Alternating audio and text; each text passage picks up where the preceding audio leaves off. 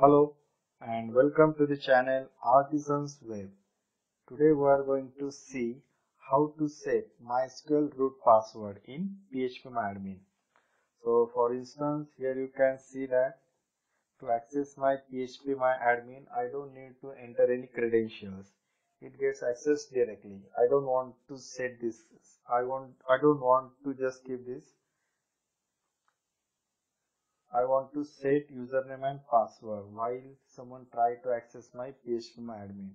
So steps for it, click on users, then go to edit privileges, scroll down here, set your password. You can generate from here also, but for simplicity I just keep it 1 2 3 4 5 6 and go.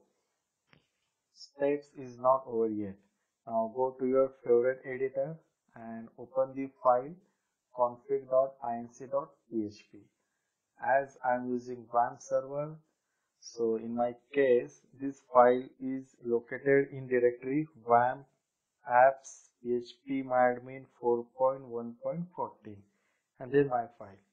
In your case this path might be different, so open your file as per your path.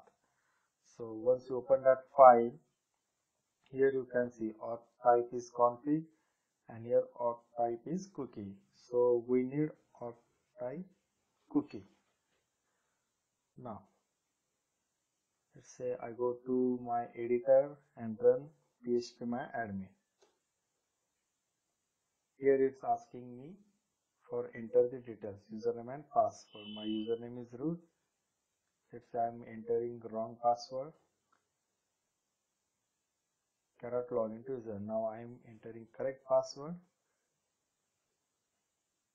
Yeah, here we go. Now I can access my phpMyAdmin. So I hope you understand the tutorial. If you have any questions, please leave a comment below. Thanks for watching video. Have a nice day.